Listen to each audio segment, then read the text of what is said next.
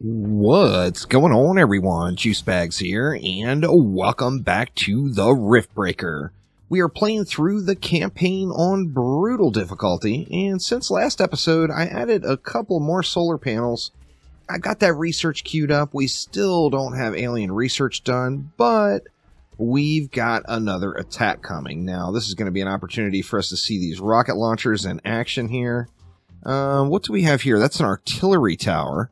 Shoots explosive shells at long distances, very effective against groups. Can shoot farther than its viewing range. Requires a tower ammunition factory to operate. Alright, so we've got a tower ammunition factory. See, the rocket tower shoots explosive rockets. The enemy's best used against groups of enemies or creatures that are vulnerable to area damage. So we still want to mix it up a little bit. I think I'm just going to go with another rocket right here. We've got, several rocket towers down here now. We're in pretty good shape. So anxious to see what these bads have to offer. We still got 3 more minutes, of course, to wait until our alien research is completed. And I'm assuming these things out here will probably get wrecked. We're going to have to watch that. I'm still not sure if I want to bother defending this geothermal. It does cost a lot to build every time, but it's only been destroyed once. So I haven't really been out anything by not messing with it. So let's see what we got. Well, we got what? We got 9 seconds for this attack that is imminent. So let's go ahead and wait it out for this thing, as it should be coming here in no time. And they are coming from right up here. Now it's saying we've got 40 more seconds. So let's see. Let's just kind of wait it out. We'll collect up a little biomass while we're chilling here. We got our punchy gloves ready to go. I haven't made any more weapons yet. Got to get some research in. And here we go with the bads. Now, did I ever research the grenade? I can't remember if I did, but the grenade is pretty darn useful. It is a super, super helpful thing. No doubt about it. Let's just smack these fools down. Now, I am super anxious to see what better versions of these punchy gloves look like. You know, if you get the tier 2 or the tier 3 or whatever varieties. I am very, very curious to see what these bad boys look like. Let's get some of these range mobs burned down. The melee mobs are a little bit easier, but the range mobs, they can get built up and have just a ton of them there. Now we see what our geothermal is getting hit over there. Let's clear these guys out and then go over. All of the attacks are really 2-prong attacks. They're almost always going to attack from more than one direction. And let's see what we have got over here.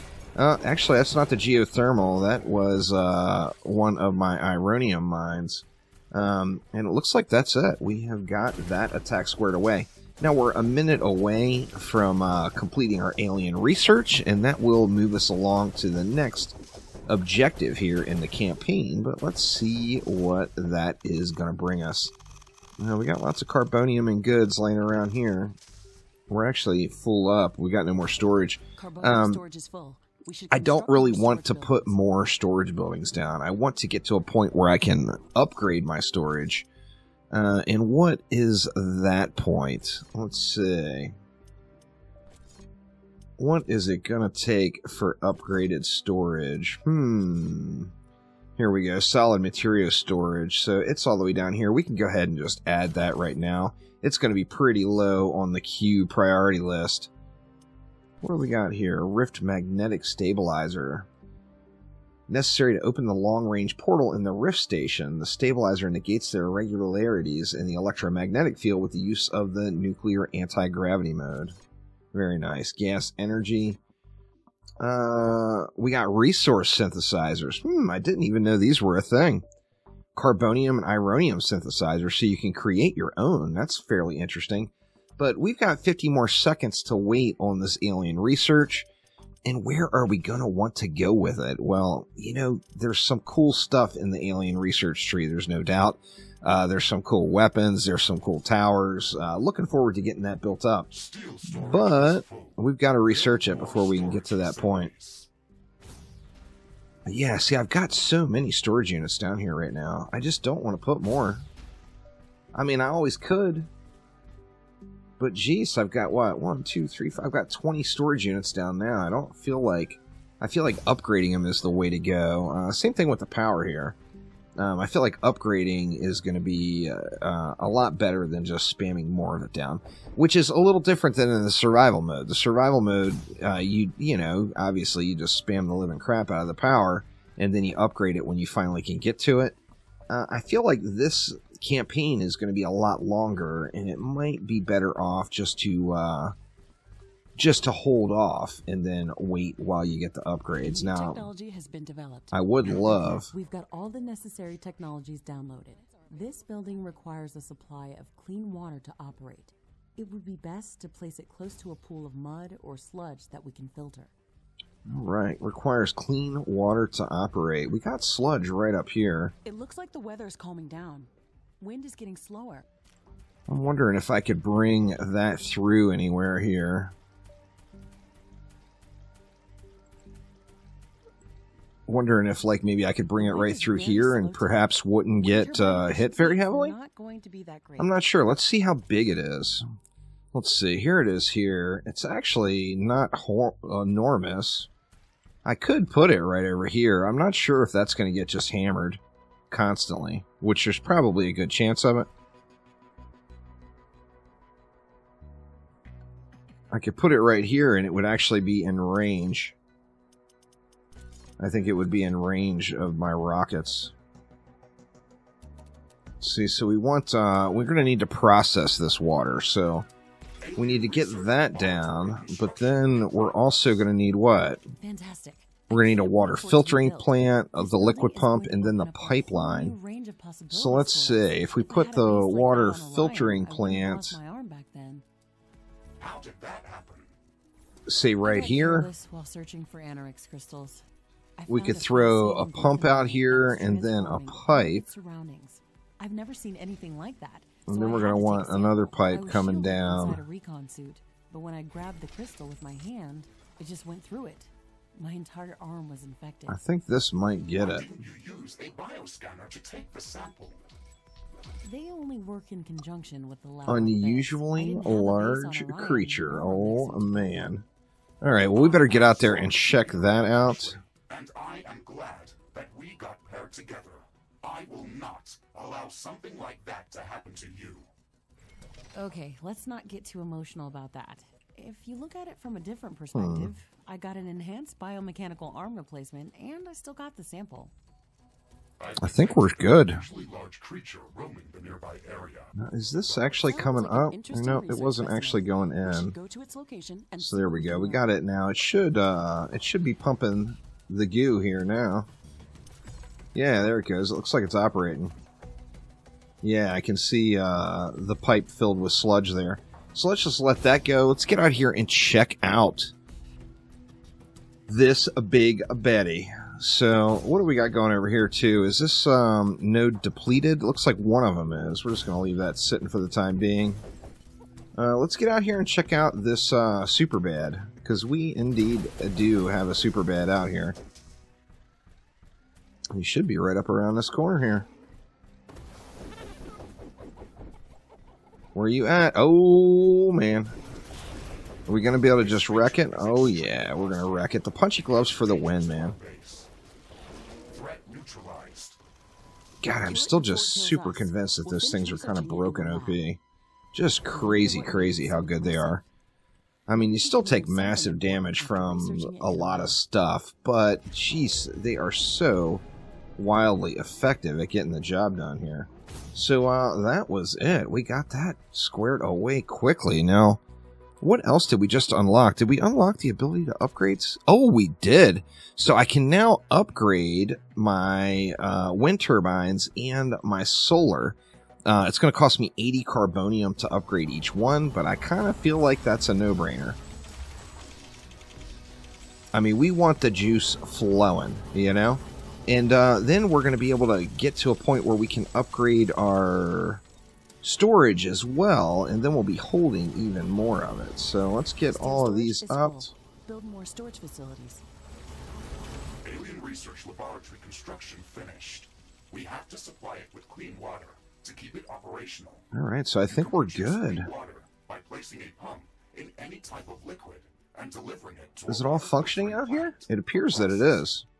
Connect the output from the water filtering. This stuff is going to get so wrecked, right? Using pipes. Let me just do this. The Alien Research Lab is operational. We can start gathering research samples and scanning the local flora and fauna. We can use the bioscanner to begin collecting samples without destroying the environment. It's the safest and most efficient way to advance our research. This is so exciting. We can finally start working on the thing that we came here to do. The thing! Actually, don't forget that our primary objective is to establish a two-way portal back to Earth to enable human colonization of Galatea 37. That's true, but we also have to study this planet to ensure that it is safe for colonization, and to minimize the damage done to the local ecosystem by future colonists. Minimizing damage to the local ecosystem is listed at the end of the official list of priorities of this mission. I'm the only human on this planet. I can set my own list of priorities. Alright, so we got that blocked. Nothing can get through here. This, at least, they'll have to get through a wall before they can smash up my, my little storage area here. Okay, so the planetary geo-mapping procedure, orbital scanner is finished. A lot of very useful information about the planet and found traces of rare elements in multiple locations around the globe. One of Galatea's continents appears to be a barren desert that has been scorched by intense radiation Oh man. very intense solar activity. These harsh conditions are most probably caused by the high condensation of radioactive elements like uranium or thorium. Our scans have located a safe rift jump location for an initial scouting mission. Nice. Gaining access to uranium would allow us to construct nuclear power plants and some heavy weaponry. This should make surviving on Galatea much easier. All right, awesome. So, The second interesting area Oh. is densely covered by acidic clouds of unknown origin. Spectral analysis detected traces of palladium scattered throughout this geographical zone. I have marked a safe rift jump location for initial reconnaissance on the orbital scanner interface. Titanium has been detected in a large zone of intense volcanic activity. The orbital scanner has been providing some strange readings from this area, with temperatures ranging from 800 to 100 Kelvin. On top of that, it is entirely impossible to get any sensible magnetic field readings from this area. We were able to find a safe rift jump location within the volcanic zone. However, you should expect extreme environmental conditions. All of these locations contain extreme environmental hazards and unknown species of creatures. We should upgrade our equipment as much as we can before venturing out into these new biomes. all right, so we want to get our equipment up before we venture out. Now, let's see. Did I ever upgrade my armory? It looks like I did not. Did I research upgrading my armory? That is the question. Let's see here. Where do we go with it? Okay, it's in the queue, so I just haven't made it to it. It says 37 minutes. Crazy, right? Absolutely crazy. So, tons and tons of research to be had there. There's no doubt. But we're looking pretty solid. Everything is coming along. We got our solar and our wind upgraded now. Our wind turbines are down. Wind turbines down, it doesn't even matter. We're still capped out. So we're at the point now where it's time for more storage. And that is a research node that I have to unlock still. So where is that going to be? That's way down here, I think, isn't it? Or no, it's right here, energy storage. Let's go ahead and add that to the queue. That's going to give us even more storage. And, you know, I think we're going to be in pretty good shape here real soon. Now, I do want to focus on my mech. Mr. Riggs here, we want to get dialed in, which means I'm going to want to research some... Well, I still got an upgrade slot that's empty. I'm going to want to research some better weapons. I'm going to want to get a higher tiered armory in. If we took a look at the weapons here, let's see. We went with the punchy gloves. The advanced power fist would be the next step. Of course, we're going to have to upgrade our armory before we can do that. And then it looks like we have to upgrade the sword as well, just to get along the path of that. Now, additionally, I want to start working on, you know, the burst rifle, the high caliber rifle. The plasma gun is just super cool. Energy cells for the mech. I definitely want to get into energy weapons, but that's going to require my armory. So we've got a lot of research to do here, and that really is next on the agenda. So I think we are going to wait it out here, get a little bit more of our research done. We'll collect some more resources, and then we will continue on in the very next episode. So that will do it for now. Thank you all an absolute ton for watching, and I will see you soon with some more Riftbreaker. Take it easy.